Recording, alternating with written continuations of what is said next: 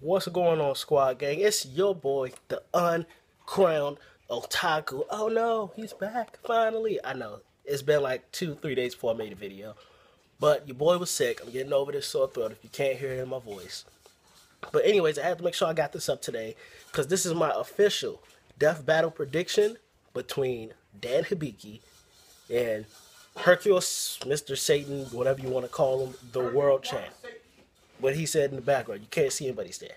I'm gonna call him the world champ because that's what he is technically. Anyways, we already saw the 1 minute melee of these two, and Hercule won the 1 minute melee because he did a little here's a surprise explosion, hit him in the head. It was kind of like a double KO if you ask me. But the official death battle, if they do all the research, I firmly believe, this is me talking, this is just me, this is my opinion, that's all it is. Dan has this in the bag. Here's why. Here is why. He may be potentially one of the crappiest characters in Street Fighter, but he is by far the realest character in Street Fighter. He learned a little from Goken, got expelled or left on his own. I gotta look it up. I'm not gonna look it up, but let's pretend I'm gonna look it up. Took the little bit that he learned and modified it to make his own kind of style. And he has like a modified demon rush. Yeah, he takes an L too, but at least he can do it. That's more than I can say about Ken. I don't know what's going on. But yeah, Hercule, he fights regular dudes that probably don't even practice martial arts all their life. Just do it as like a hobby.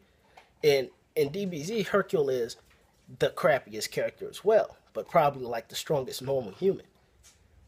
So even in the Street Fighter realm, Dan gets a few W's. And he's actually, if you sit down and play with Dan, he's actually not that bad. You can work around him. He just doesn't have that many projectiles, but he learned how to shoot ki. Hercule didn't learn how to shoot ki. Dan can do combos. He can do his own version of the Shoryuken. He can do his own version of the Tatsumaki. In my opinion, there's no way Dan's going to lose this battle. Put that down in the record books. Dan is taking this for the win. If y'all got a different opinion, screw it. I'm lying. Just comment down below. Tell me why you think Hercule can win, or if you're rocking with your boy, give this video a thumbs up. Either way, don't forget to like and subscribe, because I give all of my subscribers open mouth kisses. Now, y'all better come in for the real thing. Squad gang, come get this loving.